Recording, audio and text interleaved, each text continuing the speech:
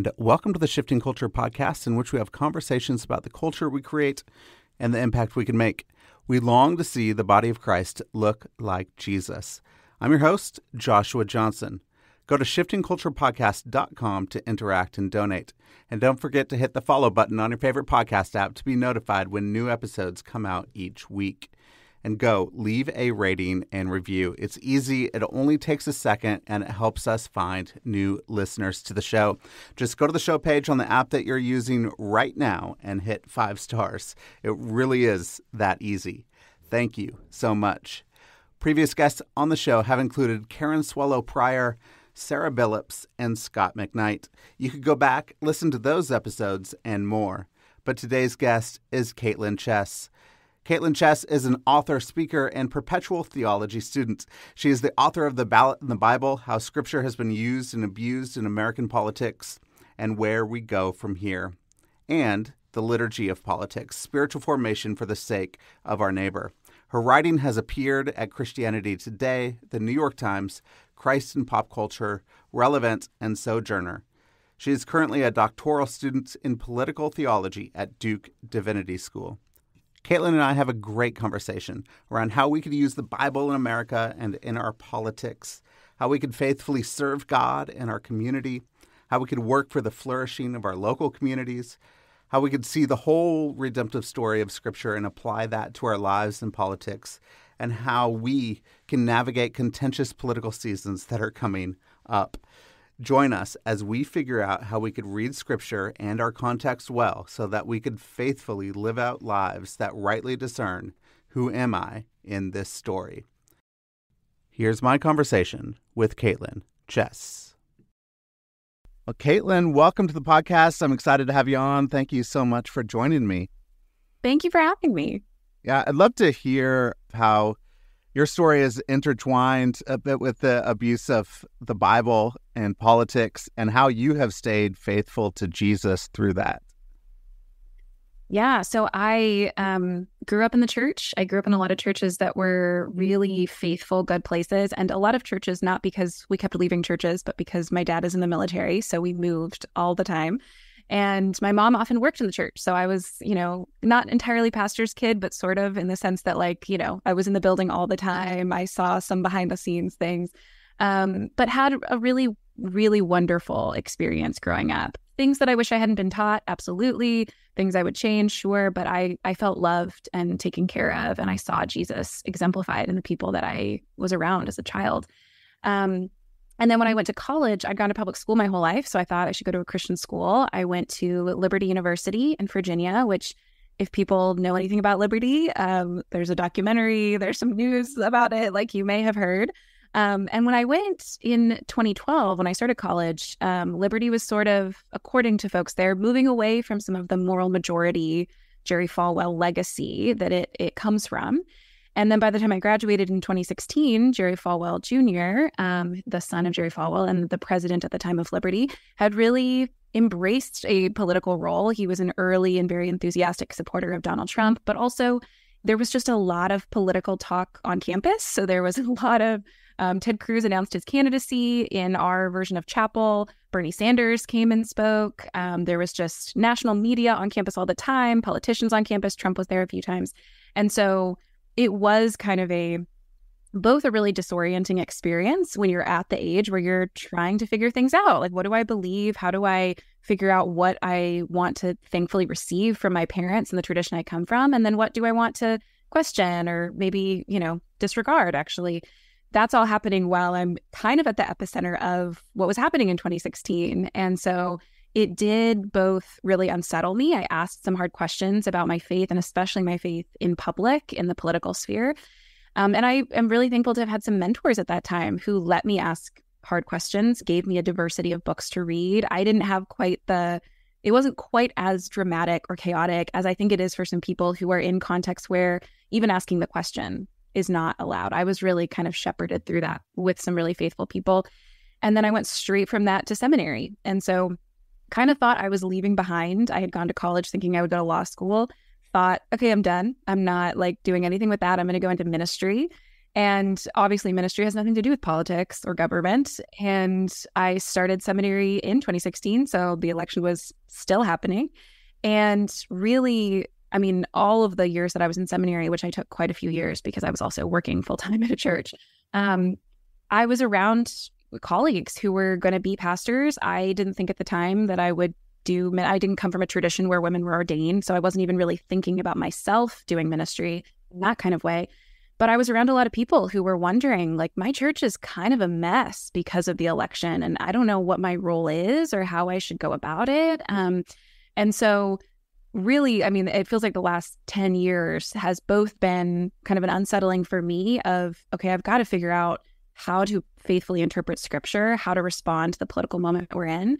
And also this really good orientation towards, I have lots of questions, but also the Christian tradition has more resources than my tiny little version of the tradition in America. And so how can I explore that? How can I ask questions of that tradition? How can I be a student of it? And that's really what led me towards the end of seminary to say, I'm not done studying this stuff. So I'm actually on campus right now at Duke, where I'm working my doctorate, and came here thinking I have to ask some more questions about biblical interpretation, about politics, about political theory. And I feel like I'm just kind of going to be doing that forever.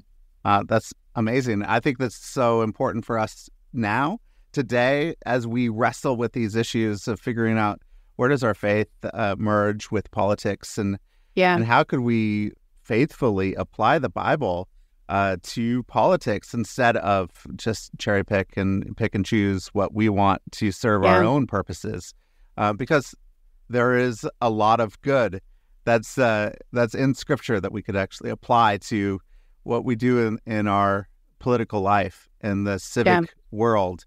You know, I got my master's in social and civic entrepreneurship. And so I was looking at both the social aspects of how do we build nonprofits to help flourish the city, and then how can we do that in politics? And I kind of ignored the politics because it's way too difficult. That I think it is. But there's a lot of things that you say in the Ballot in the Bible. The book that you wrote, this new book, is amazing. It's really good. I highly recommend it to everybody. And so go out and buy it. But let's look a little bit, like, throughout history in America, how has the Bible been used in good ways, and how has the Bible been used in bad ways? And then I want to get to a place of okay, how do we do this well going forward? So one of the things that I found was interesting is you go all the way back to the beginning of our nation. We have pastors talking in the political sphere of saying, let's use the Bible to move a revolution forward, and that the Bible has a lot to say about politics and what we're doing as a nation, a brand new nation. And then we have pastors say, let's just talk about Jesus and the kingdom, leave that alone. And some things didn't work there. What worked well in that time with the Bible and with the forming of a new nation?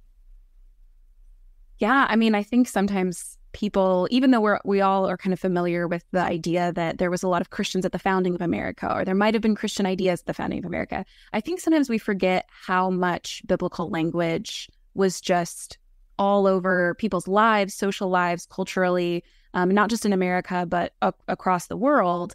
And so if anything, like going back, the thing that has changed is not, do we use the Bible for political ends or not? It's just, we used to use more obscure references because people tended to be more familiar with the Bible than they are now. But the same is true then as is now, that there's just language that is really powerful. And so people want to use it. And I think if we're thinking about the more positive uses of it, one of the examples I give early in the book is the Massachusetts Bay colony governor, John Winthrop, who wrote this very famous, we're not sure if it was a sermon or a speech or where he gave it or if he gave it, but this very famous piece of writing, a model of Christian charity that was kind of ignored for a lot of American history, but then especially Reagan, but prior to Reagan, JFK pulled the language from it to describe this vision of America as a Christian nation that had this divine mandate they were following at the founding. And that document, I think, really does show some really positive uses of scripture that we might want to learn from, and some really negative ones. The negative ones being, I mean, it's pretty explicit the way that language concerning Israel and promises to Israel, especially promises of land to Israel, are just easily appropriated for America, which I think most of us today are pretty familiar with. Like, we've seen on Facebook someone using a verse from the Old Testament that's definitely about Israel and applying it to America.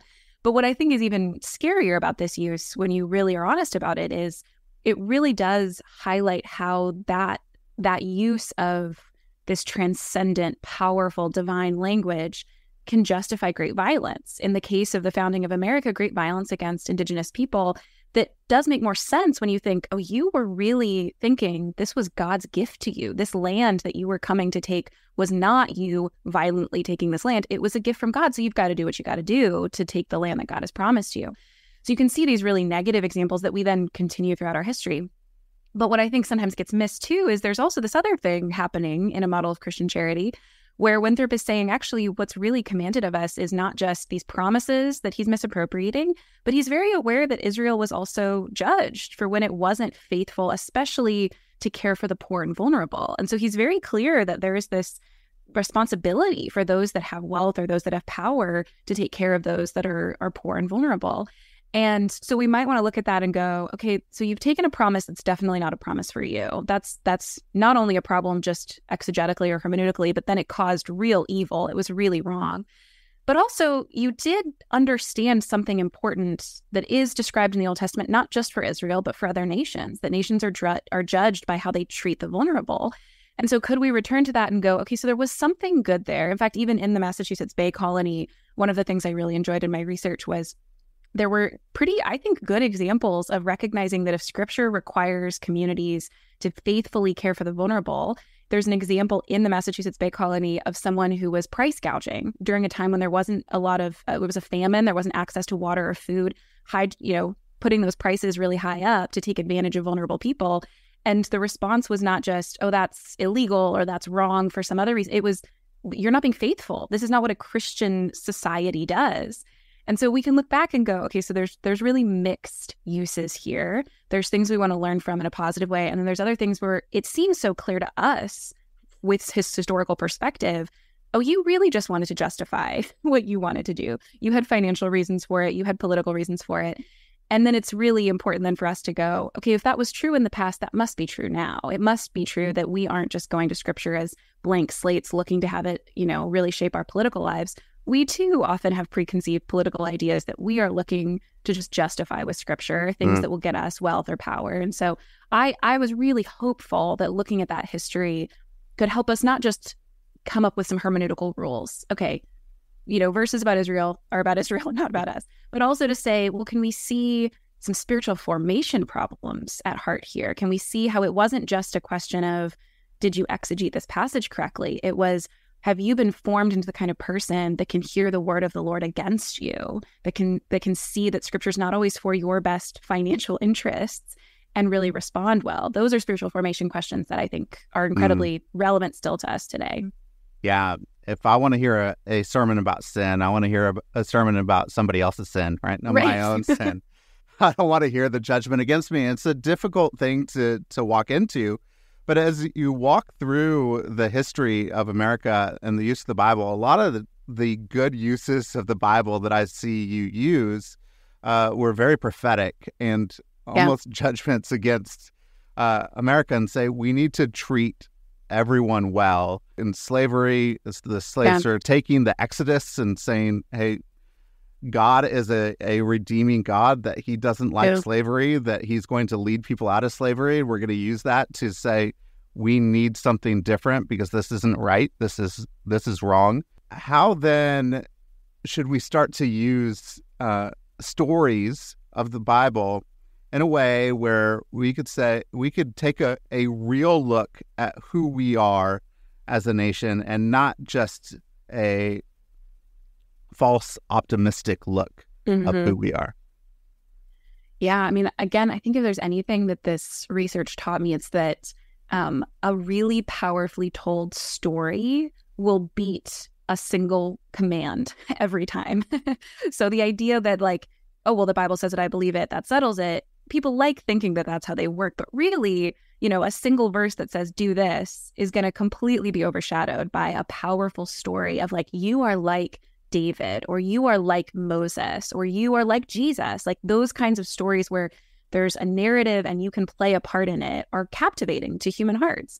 And so what's interesting throughout American history is that has been both, I think, used towards wrong ends, and it also has been used towards really positive ends. The example of the Exodus during the kind of Civil War era, and then as well during the Civil Rights era, is a really powerful example. And what I was confronted with doing the research was, well, how can I articulate why I think certain maybe powerful people seeing themselves in these stories as oppressed people is wrong, but these people who are really, truly oppressed, seeing themselves in these stories and finding power and strength towards political movements, why is that okay? And so what I really came to believe was that we both have to learn to read scripture really well, and we also have to learn to read our context really well. I think if there's anything that separates some of the better, especially narrative uses of scripture and the worst ones, is the ability for people to rightly discern, what position am I in? Who am I in this story? I think it's interesting, and it makes perfect sense, but it is interesting that like so many Black Christians in American history have seen themselves as the Israelites captive in Egypt, but there are not examples that I could find of white ministers seeing themselves as Pharaoh in this situation, So really, I think part of what this teaches us as we look at our history is I can't just think that if I have a list of hermeneutical rules, I will interpret scripture well for my political context. I'll know how to see what it's really saying. I'll respond appropriately. I'll vote rightly. I'll see the right politician as the right one. I'll, support the right policies. Instead saying, so I have to read scripture. I mean, if there's anything I care about, it's like we should be reading the Bible more, not less. But then I also have to figure out ways to, with the help of my community, with the leading of the Holy Spirit, through history and social science and the other kind of good resources God has given us in his creation, I have to discern, where am I at? What position do I have? And really, this is why this is also a spiritual formation question, is even those of us who have relative power and wealth, and that includes most, Western Christians, especially white Christians, it's really hard for us to see ourselves in scripture as the powerful people and see and read those condemnations of abuse and injustice as directed towards the really comfortable lives that we live. And so that's not just going to be a hermeneutical process, that's going to be a spiritual formation process. And I do really think, especially looking at the Black church in American history and reading how scripture has been used by a diverse group of voices within that tradition, can be helpful, because at first it really will prick you and provoke you to hear yourself described in those kinds of terms. And yet, hopefully with a little bit of distance, that's why I think especially the kind of Civil War era examples can be really powerful, because for a lot of really, relatively comfortable Christians today, you could go back and read those condemnations of white Christians in that era and go, absolutely, they deserved that. So you have a little bit enough distance from yourself that maybe you can hear it. And then maybe you take the second step to go, okay, well, if that was true then, in what ways is it true of me? It's not exactly the same. But in what ways do I need to hear these kinds of real condemnations of my position? And how can I hear that in a way that doesn't provoke defensiveness, but really, brings me to a place where I can partner with a diverse group of people to see real change in my community, not just big national political issues, but where can I partner with people in my actual neighborhood to see justice in the way that we have modeled throughout our history? Tons of unfaithfulness, but also real faithfulness and partnership and collaboration. And that really, I think what distinguishes those two things is when people who had relative power and wealth were able to see those condemnations as condemnations of themselves that should provoke some change. Yeah, and I think that's hard, because it's a wrestling with power. It's reckoning with power of, do we have it? If I look at the story in the New Testament and say, hey, I want to be like the early church and I want to be like Jesus, and we're identifying ourselves within that story, that story is actually about a people group that was persecuted and in a place where there was a powerful nation that was persecuting them.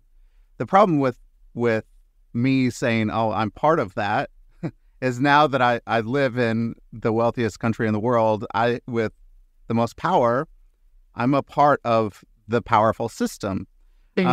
And it's hard to reconcile both of those things. I'm trying to be a faithful follower of Jesus in a community that identifies with those first followers. And I also am living in this political sphere of just a huge power of America that's just like Rome was back in that day. How do I reconcile both of those things together? Yeah, that's such a good description of I think one of the big questions we have to ask and problems we have to ask. We have to address. I really understand why especially people who are feeling the kind of change, especially in America. It used to feel like, everyone's generally kind of Christian. Christians are in positions of political power. And maybe now you're feeling, maybe nationally, I think that's harder, but maybe just in your particular context, in your community, you're starting to feel like the things that I think are normal are not normal anymore. I just think it makes perfect sense that people would return to the New Testament and say, what does it look like to be the minority in your community? What does it look like to be faithful under conditions of persecution? But then as you've described, the difficult thing is that's not the reality for us. Like, we might feel some level of kind of minority status in some places in America, but that's certainly not true in general. And it's definitely not true when it comes to political power. And so I think part of the challenge for us is to both learn from the faithfulness of Christians under those conditions and say, okay, well, what seemed concerning to them and what didn't seem concerning to them? And are those the same things for us? But then to also say, we really have to look at the whole of Scripture here. We are not the New Testament church exactly. And so how do we look at across the canon how Christians with different levels of power responded to it? Or not just Christians, but the people of God in general. So I actually think in a lot of situations, going back to the Old Testament is really important because we might be at different times and different contexts in situations that are more parallel to Christians who actually have some level of power over the structuring of their community, and can make decisions for the sake of the most vulnerable. And so actually, should we be learning sometimes? Yes. I mean, definitely from early Christians who were in a very different political situation than we are. But also, where do we learn from the people of God throughout the whole history that have actually had great power? And how did they use it? And how were they judged for the way that they used it? Which I do think is what the early church was also doing, right? They have the Old Testament, they're turning to it, they're asking those kinds of questions. And one of the things that's been really helpful for me is Oliver O'Donovan, who's a theologian that's written a lot about these kinds of questions at kind of a level that's a little bit inaccessible. So don't pick up one of his books and then be like, this is just really hard, because it is really hard. But one of the things that he says that's important for thinking about Scripture and ethics more generally, but I think it applies to our political lives, is that we don't just look for prescriptions. We don't just say, okay, well, Deuteronomy chapter 3 says this, that means this is what we do in our political life. We also ask, what is the logic behind this? What is the story in which this makes sense? And then say, what does that teach us about how we approach moral problems today? Do we use similar ways of approaching this problem as this clearly described as faithful person did in this story? Do we have the same concerns at mind that they had? Are we asking the same kinds of questions? Are we oriented to our community and to God in a similar way that they are? Instead of just asking, did they do a right or wrong thing? And should I do that right or wrong thing or not? Instead, let's see what is the story and what is the logic behind it? And I think that can be more fruitful for us when there really is not, for many, across the canon, there's not quite as much of a description of the kind of power that we have or the situation that we're in. Yeah. You wrote this in your book. It says we need to be wary of any approach to Scripture that does not place both the text and our own work in the larger context of God's redemptive story. So how does a narrative, a big picture narrative hermeneutic, help us apply Scripture and the story of Scripture to our everyday political life? Yeah, I mean, again, one of the things that is just so consistent throughout our history is that we just cherry pick everything, and at heart, this can be a good approach, and it can be a form of faithfulness in a certain sense, which is people are presented with some kind of political or ethical question, and it's a good thing that they're like, okay, let's go to Scripture, let's pull up my concordance and see what verses deal with this. And yet that does lead us to really isolate particular verses out of their context and out of the context of the whole story of Scripture. And so having a framework, having thought ahead of time about what is a good kind of framework for understanding all of this, what's a good general story for thinking about our political lives together, that's really important so that it can at least push against that cherry picking impulse that we'll often have. And just to give like the shortest version of this big story, I think one thing that needs to be kept in mind while we're looking at particular verses that deal with these kinds of questions is that you have at the very beginning of the story a commission given to Adam and Eve to rule and reign, to create flourishing communities with the good gifts of God's creation. That commission is never taken away, even though it is greatly complicated by sin.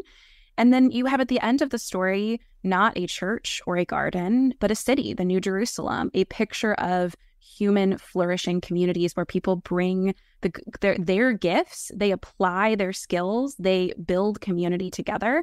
And so if we have this kind of picture of what it means to be a faithful human oriented towards the good of God's creation and towards the worship of God, is to use whatever resources I have to create a flourishing community. And then we have examples throughout the rest of the story of what it looks like when sin confronts that commission. A good example of that being in the Old Testament, there are mechanisms put in place because there's acknowledgement that in sinful human communities, we will try to create flourishing communities and we will fail. Like there are mechanisms that need to be put in place to prevent the kind of accumulation of wealth and power generationally in certain people and not others.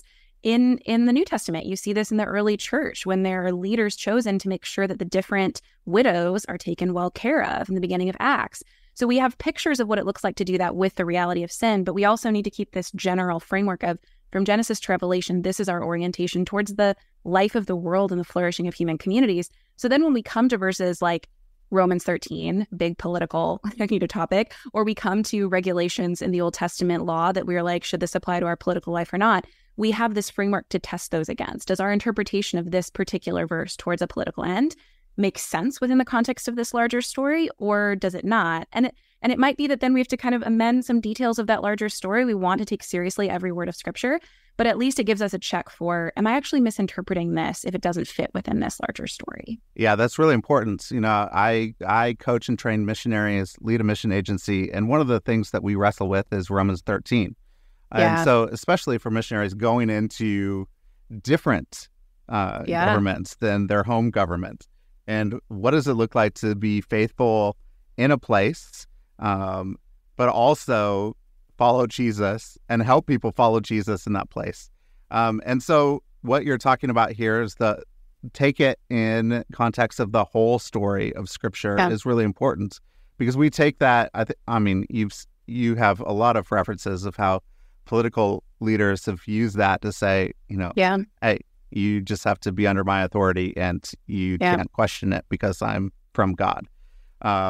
So what are some ways Romans 13 has been used poorly, and then how should we interpret it? Yeah. For people who it's not coming to mind initially, Romans 13 is the basically obey the government passage. That's how we conceive of it often in America. I think it's funny that our assumption is Romans 13 equals obey the government, not pay your taxes, which is actually what it also says.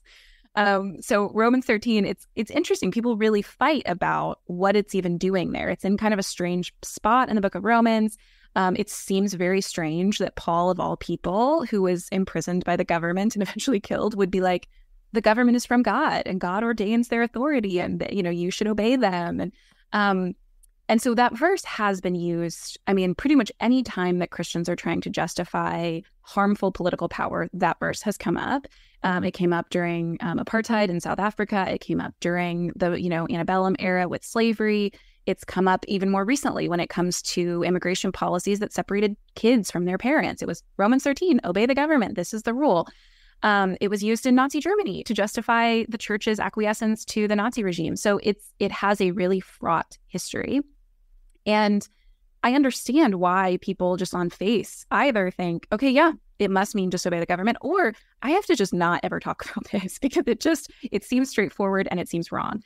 And so I think the first thing is to just go, actually, the fact that Paul wrote this is really important. So it cannot mean, and not just Paul, but this was originally received by, as you've said already, persecuted early church Christians, could not have been received as just, oh, yes, the government is always good and always makes right decisions and it comes from God.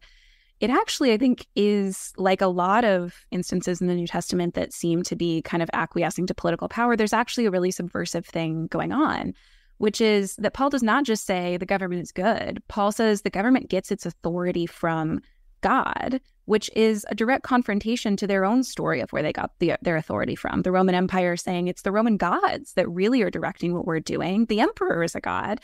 For Paul to say, yeah, your authority is legitimate. We're not trying to overthrow the government, but you don't get it from the gods that you think you do. You actually get it from Christ, who you crucified, is a really strong subversive statement of their authority. I think it also is important to couch it in the context of the rest of Romans, and especially what directly precedes it, which anytime anyone's quoting any verse in the context of a political conversation, it probably is worth it to just look it up and see what's before it and what's after it. I had a seminary professor that always used to say he had the most important hermeneutical rule that you only can learn in seminary, and he would always say Romans 13 comes after Romans 12. You have to look at what's right. That's really mind-blowing, I know, but you have to look at what's right before it. And that whole, this particular instruction about government is couched in the context of a larger discussion about how this early church figuring out its identity, it's no longer tied to ethnicity or to biology, but also it extends across different, loyalties of family and government. And so it's trying to figure out who we are and what do we mean and what is our relationship to people who are not part of us. And so right before that is this description of leave vengeance up to God, treat people with kindness, don't think that your relationship to the outside world is one entirely of opposition, in part because you believe this larger story. You believe that ultimately redemption and restoration and justice are coming, so you live faithful lives, but you don't feel like you have to be the one to make everything right. You don't have to respond in kind to the way people treat you. You don't have to fight for justice using means that are wrong because you know that it's eventually coming. It's not up to you entirely. And so in the context of that, it really changes the tone of the message that's being given. It's like, no, you can exist in any kind of political system because you're no longer a nation. You're a people spread throughout nations. And the government is not entirely illegitimate. You don't have to withdraw from public life, and you don't have to overthrow the government, which would have been inconceivable to them. You can actually live a faithful life under this authority. And you can actually, and you really should, seek the flourishing of the larger community that you're in. There are some biblical scholars that actually think part of what Paul's doing in this language when he says, because one of the things he says in this 7-verse section is, do good and you will be rewarded. And again, it's like, how could he possibly have meant that? He was doing good. He was not rewarded. Some biblical scholars think he's using technical language here, the language of benefaction, the idea that wealthy people in communities would sponsor public service acts. They would build some building that served the community. They would give money to something that served the community. And then part of the kind of normal order of things was that people would respond with praise. And so for wealthy people, that was kind of part, which we see that now with philanthropy, right? Like you have a building named after you because of all this money you gave. So very similar.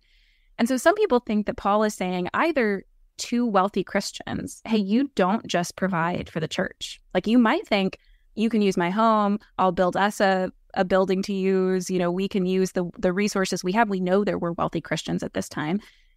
Paul is saying no, actually, you still seek the flourishing of your larger community. You still give to those outside of the people of God. And some people even think he might have been kind of playing with this idea of benefaction and saying, actually, it's not just for wealthy people anymore. Actually, all of you are supposed to pour yourself out, not just internally for the church community, but for the whole community that you're a part of. And that starts to feel really like, wow, I'm not living under the Roman Empire, so there's some specifics of what they were dealing with that I don't. But that impulse to just serve internally, just protect ourselves, especially, again, for a persecuted minority church at the time, it makes perfect sense that they would go, let's just make sure we're good. Let's protect ourselves. Let's be secure. And the fact that Paul is saying, actually serve the larger community outside of yourself, that's something that even though we are not a persecuted minority, we still struggle with and still need that we do. word. We need that word. We need it really bad right now. Is figure out how do we serve the community for its flourishing and to be faithful in the midst of this civic engagement that we have, because there's all sorts of vulnerable needs that are happening right now. We're moving in to a contentious political race next year, this presidential race. I'm sure it's not going to be fun. Then how do we do this faithfully? So back in 2020, some churches were taking a hard political stance of saying we don't turn the other cheek when it comes to politics. We're just we need power when it comes to politics, and we're going to follow Trump no matter what.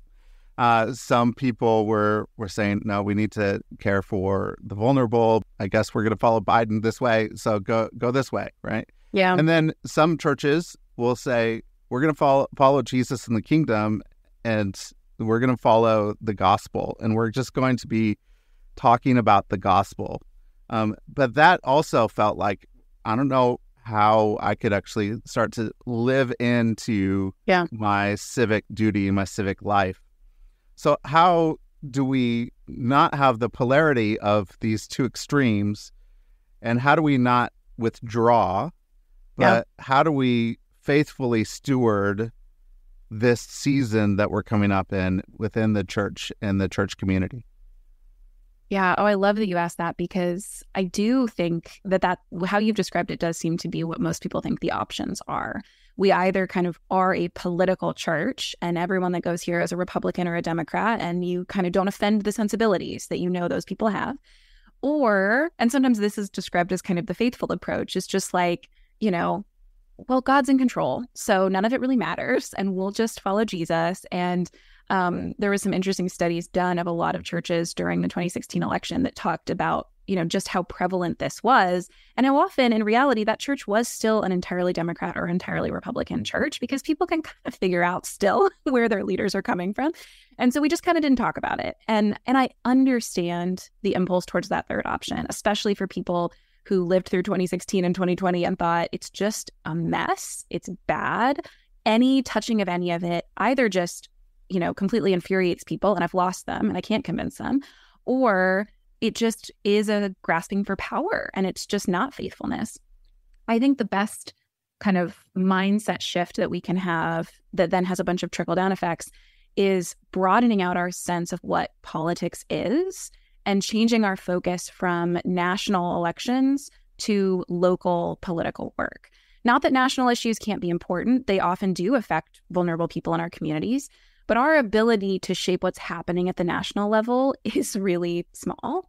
And it has, I think, a greater pull to really make our national political involvement idolatrous. It's a lot easier for that because we're so distanced from the people who are actually involved in those issues.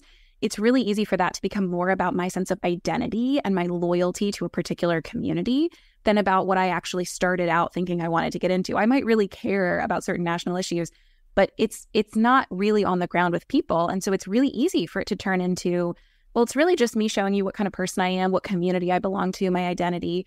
And then those clash in our churches. And we're not really dealing with the issues. We're just dealing with like, I think you're a bad kind of person and you think I'm a bad kind of person.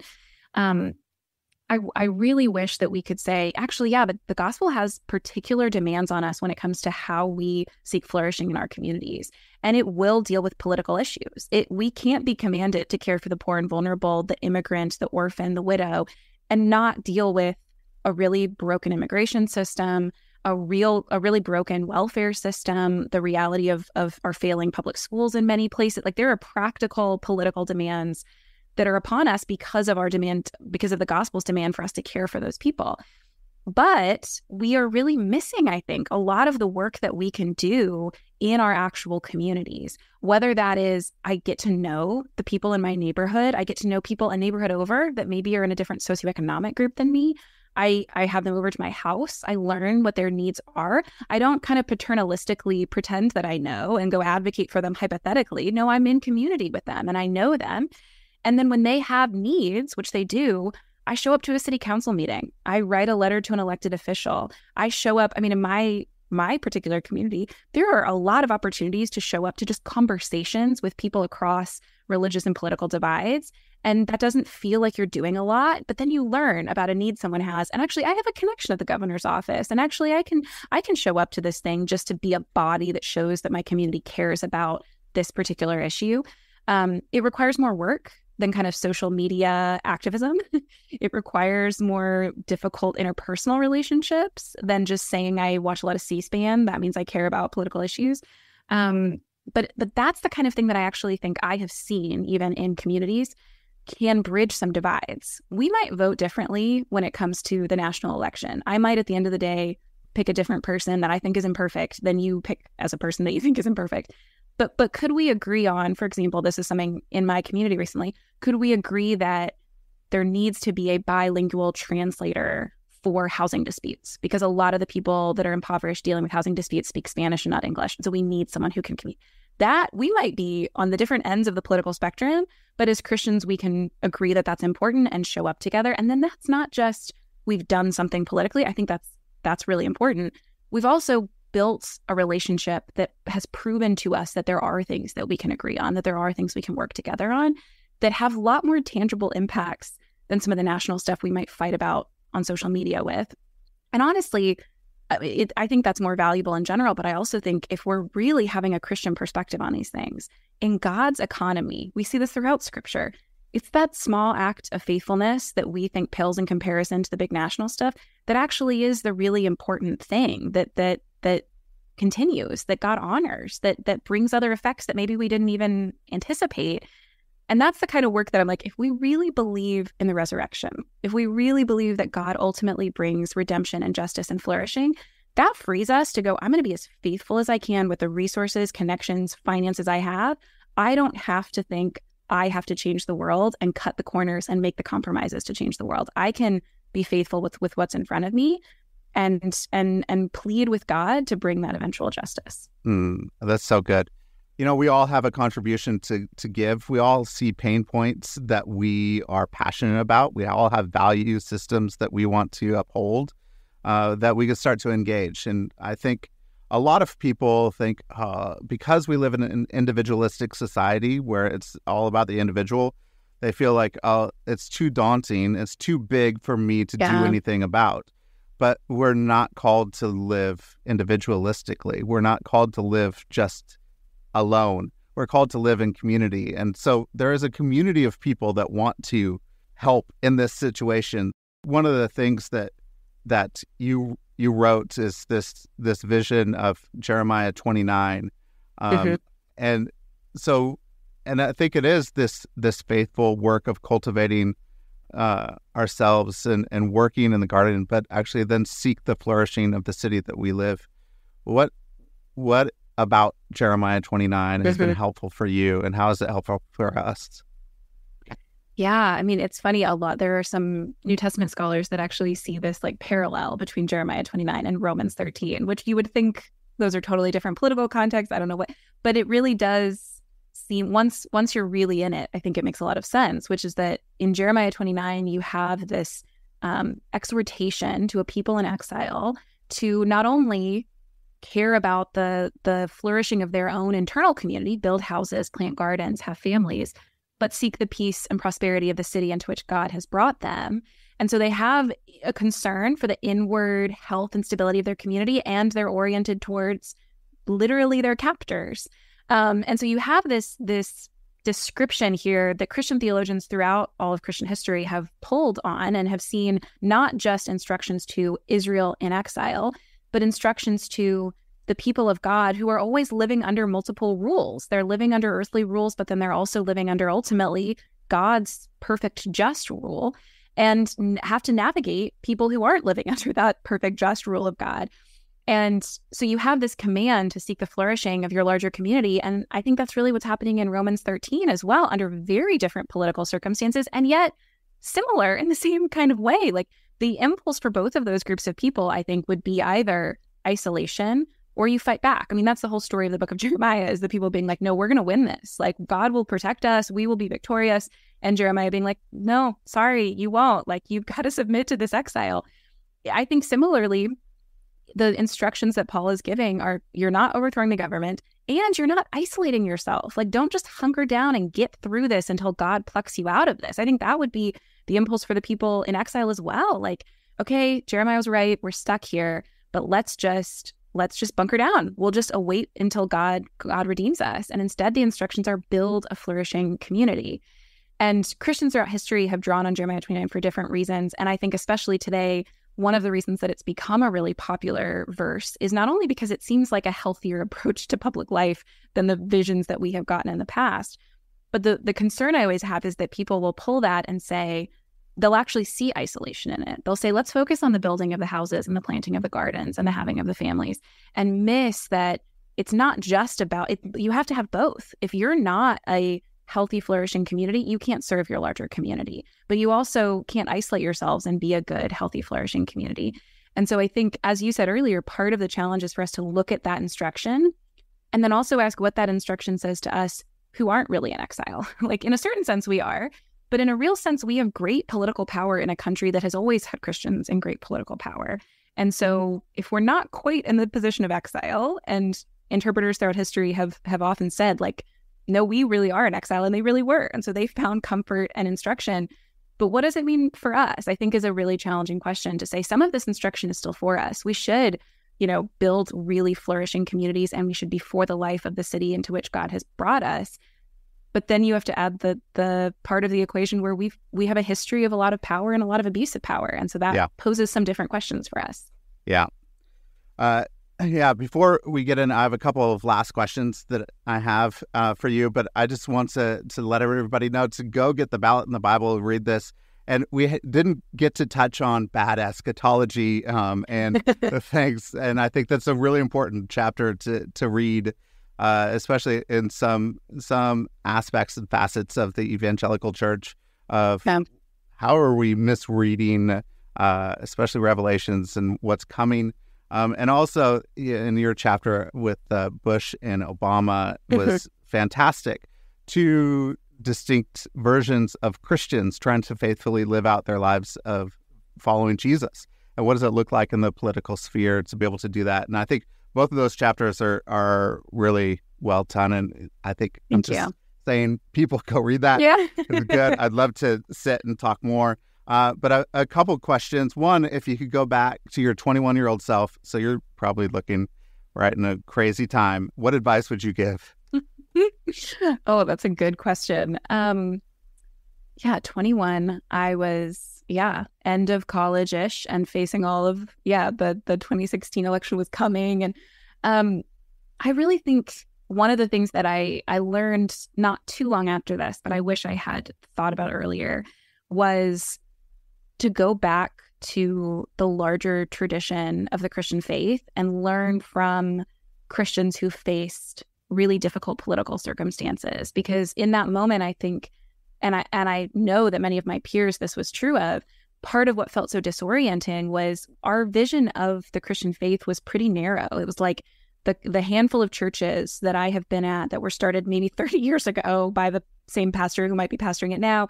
And I really only have a pretty short-term American 20th century view of what the church is. And so when that starts to feel unstable, it feels like the whole thing is unstable. Like I have nothing to lean on, because not only does it feel like the people I trusted, I can't trust anymore, but it also feels like, are there resources? Like, has anyone asked these questions before? Is there anything that can help me? Or do I have to just figure it out? I have to reinvent the wheel. I have to figure it out all by myself. And so I wish what I could tell myself then was, gosh, like go way back in history, go around the world. Like there are incredible examples of faithfulness and of real lack of faithfulness that you can learn from. And you might discover that some Christian like 2,000 years ago wrote this thing that you feel like is exactly describing what's happening now, that you find great comfort in. And then suddenly your faith feels more rooted. It feels like not only is it older and further away and around the world than you thought it was, but suddenly the problems that you're dealing with, while very real, feel actually like aberrations. Like they feel like they are not being faithful to the larger tradition, rather than this is the whole thing and it's wrong and it's falling apart. Man, that's good advice. Man, I'm impressed. That's so good. I think especially in America, everything feels new and urgent and now, and we don't learn from the traditions of the past. And I think we're starting to recapture that. I think we've come through a situation saying, hey, we need something that's more stable, and we need some more stability, and we need something that's rooted longer in the past. So that's fantastic. Thank you. Anything that you've been reading or watching that you could recommend? Oh, that's a good question. I did very recently, and I've recommended this a few times, read Tara Isabella Burton's new book, Self-Made. It's all about kind of a longer history of the concept of self-creation and how we've gotten to, it ends with like the Kardashians, but it begins with a much larger story about how did we come to think of ourselves primarily as not only as individuals, not connected to a tradition or a family or a culture, but how did we come to this sense that like, I make me, I decide who I am in the world. And she doesn't make a lot of judgments about what's good and bad about this, but I actually think that's what makes it more powerful is in seeing all this history, you can kind of begin to ask some questions about things that feel very natural to us and normal to us. Of course, I make myself. Of course, I decide what my identity is. And you start to see how this is not just inevitable, obvious. This is actually a particular philosophical tradition, and it comes from a place, and it's actually pretty recent. And I think it provokes some good questions. And I think it's good that she doesn't make too many judgments on it. She allows the reader to kind of ask their own questions about, is this good? There might be some good things about it, but is it also kind of not good? Yeah. Yeah, that sounds fascinating. That sounds great. Really a cultural critique of figuring out why we're self-made. I love it. Yeah. That's good. So, Kaitlyn, how can people connect with you and go get your new book? Where would you like to point people to? Yeah, you can get it wherever you regularly get books. I think for at least a while now, it'll be discounted at the Baker Book House, which is connected to the publisher, Baker. And you can find me at KaitlynSchiess.com, where you can find links to the books. And also, I wrote these for 2020, but now it's like relevant for 2024 again. But if you go to KaitlynSchiess.com, you can find some prayers and spiritual practices for an election season. So that could be some good preparatory work in advance. Yes, we need that. We definitely need that. That's good. So, Kaitlyn, thank you so much for this conversation. It was fantastic walking through the history of how we use the Bible in America and our politics, and how can we faithfully serve God and our community, and how can we work for the flourishing of our communities here and now, locally, where we're at, and how can we faithfully look at the Bible and the whole redemptive story of Scripture and apply that to our lives and to politics. So thank you for this conversation. It was great. And you have a great one. Thanks. Thank you so much.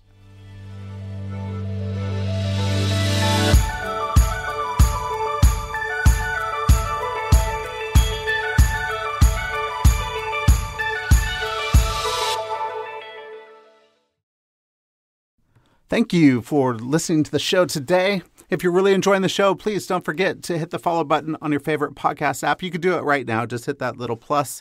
And then I would love it if you would leave a rating and review on Apple Podcasts. So you could go right now to the show and leave a star rating and review and let us know how you are enjoying the show. And find us on Facebook and Instagram. So if you want to connect, interact, I post a lot of quotes and different things that you could actually interact with the episodes and let me know how you are enjoying the show. If you feel inclined to donate, there is a support the show link in the show notes, and it would send you directly to a page where you could donate so that new episodes can be produced for your enjoyment. So thank you so much for listening, and I hope you have an incredible week.